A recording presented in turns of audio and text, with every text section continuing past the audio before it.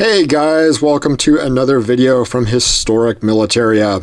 Today we're looking at some CZ75 pistols, and while not necessarily historic, they are certainly militaria, and they've been used by tons of militaries, law enforcement, and private citizens all over the world for all kinds of things.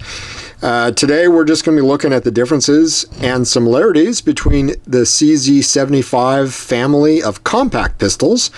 A lot of people are pretty interested in these guns. They looking to carry one or just have one for home defense or just to shoot.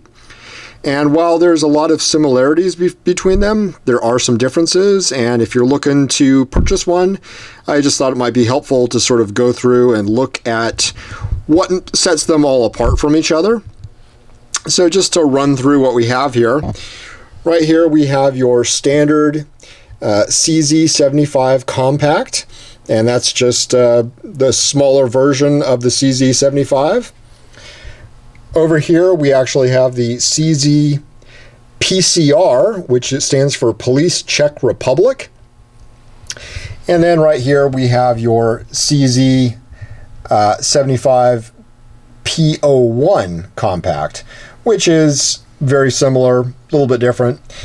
So your CZ75 compact, this is a 15 round or 10 round, depending on the state you live in, magazine capacity gun, and it is a single double action. And by the way, all these guns have been cleared and are unloaded, and we've checked that before we even started this video. We're not going to waste time showing you that again. So this gun, when it's cocked, it will fire, and then when it comes back, it stays, and you just keep firing in single action mode at that point. This does have the double action pull through, so you pull through, and there you go. The difference being, it does not have a decock on it. So when this is cocked, this will act as your safety. You put this into safe mode, and you can then theoretically carry it if you choose to do it like that. And again, blocks you, not going to go off. Fire, put it into fire, and then obviously let it go.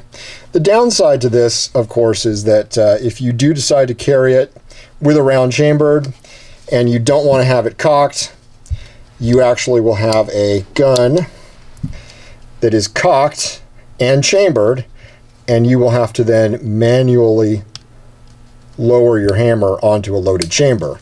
Now that can be a safety issue, depending. I'm not going to really get into whether that's a good idea or not. Everyone's going to have an opinion about it. You kind of have to decide for yourself if that's how you want to do it. This is an all steel gun, so it's going to weigh a little bit more than your other two variants, and this is actually going to weigh in it at about 32 ounces with a height of 5 inches, a barrel length of 3.75 inches, a width of just about 1.4 inches, and an overall length of about 7.25 inches. And those measurements are going to be the same for all of these. The only difference is the weight is going to be a little bit less on both of these. But so that's your CZ75.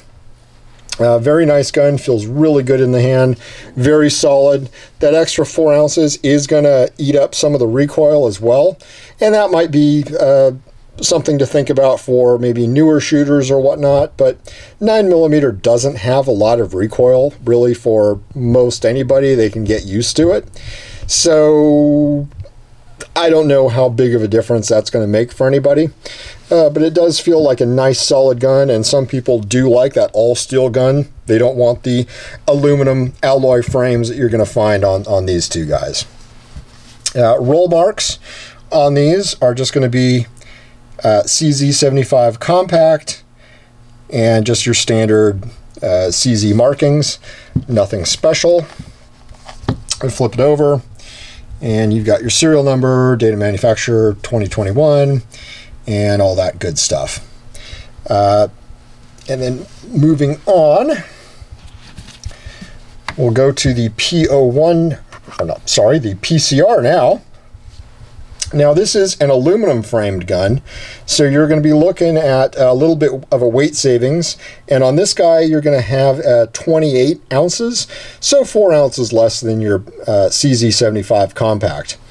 The other difference is going to be your sights are not going to be your standard CZ75 sights. These are snag free for carrying concealed, and sort of when you draw, they're not going to snag on anything, whereas theoretically your CZ75 standard sights could. Also, this gun has got a loaded chamber indicator right here. So when that chamber is loaded, that will show, and that was something designed for police, and can be handy depending if that's something you like. Other than that, it is a pretty standard CZ design. The other difference is, again, when this gun is cocked, you do have a decock on this. You do not have the manual safety of your CZ75. So you do that, and it drops it into a half cock position. Now, this can still be pulled through just like that. And also, you can just keep your hammer down. You can certainly do like you do on the CZ75, where you have a cocked hammer, and then lower it onto a loaded chamber if you choose to do that. And then you just pull through, and there you go. Again, a very nice gun. These are actually extremely comfortable in the hand, extremely comfortable to carry. You may not like the alloy frame. Some people do, some people don't. Doesn't really seem to matter to most people. These are extremely popular in terms of the CZ design, and are probably one of the best sellers on the CZ compact list. Other than that, not really a big difference over your CZ75 compact. Again, same magazine, same overall dimensions other than the weight. And the nice thing is the magazines are interchangeable between all these guns. As a matter of fact, you could theoretically use any CZ75 magazine in these. Just remember that if you buy CZ75 full-size magazines, they will stick out beyond this, so that can be a little bit difficult, but they will still function in the gun. And then moving on to our CZ75, or CZ75 P01, however you'd like to call it. Again, very similar to your PCR. Same single action, double action hammer here. You cock that. You've got your decock into half cock position, or hold it like this, and you can actually drop it down and then pull through like that. Now, the big difference with this guy is you actually have a full-size frame here that comes to the end, whereas on this guy, your frame only comes to right there. So this allows for an accessory rail right here, which will fit any standard M1913 accessory, light, laser, anything you'd like to hang off it if you decide that's sort of your truck gun, your bedside gun, anything like that, which makes this a little bit more handy, but not as concealable for a lot of people. The other difference is you've got your standard 3-dot sights that you have on most CZs or CZ75s, so different than what you have on the PCR. Again, the PCR has the no snag ones, and from what I understand, finding replacement sights for your PCR is a little more difficult. Not that many are being made, whereas for CZ75s there's a lot of options because they are such a standard sight. Other than that, the gun feels very much the same dimensions, same weight as your PCR. Again, 28 ounces versus 32 on the CZ75 compact, because this is an alloy frame. Same magazine, all that good stuff. This does not have the loaded chamber indicator. If that's important to you, that might be something to take into consideration.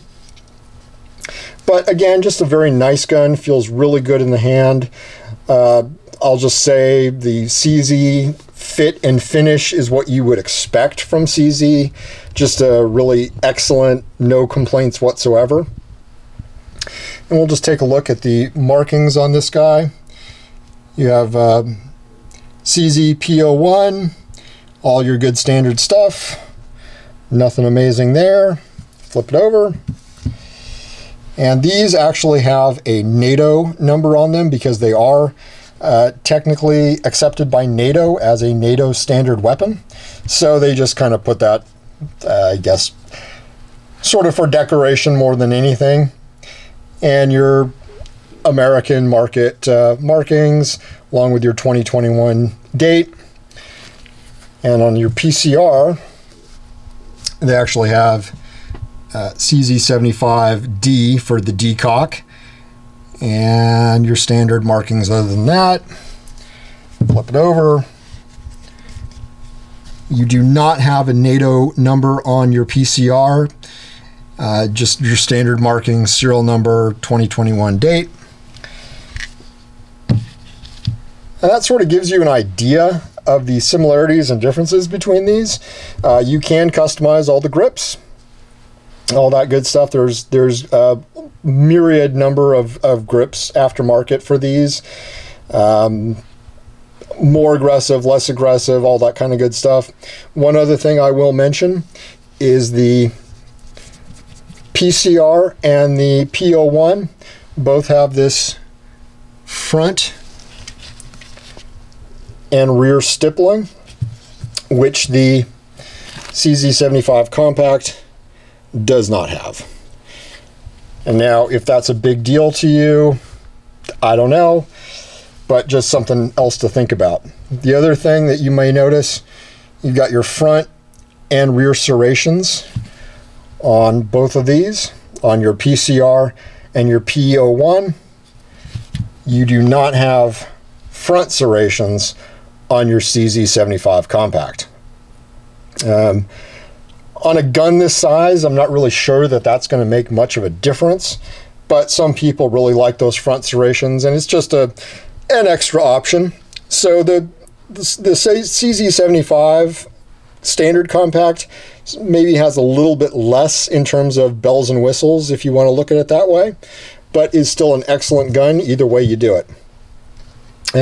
One thing I will mention about the magazines, now they are all standard for these and they will fit, but I just wanted to point out one thing.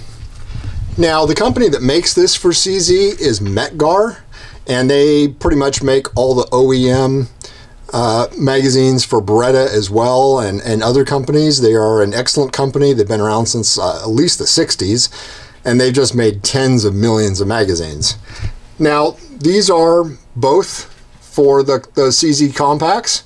One is one that actually came with the CZ gun, so it is branded there on the front. And this is another one made by Metgar that did not come, and is just the Metgar logo there on the front. But it's half the price. Even though both are made by Metgar, this guy has your witness holes for 9mm. Flip it over, no witness holes on the other side. The CZ branded one has witness holes for 9mm on one side.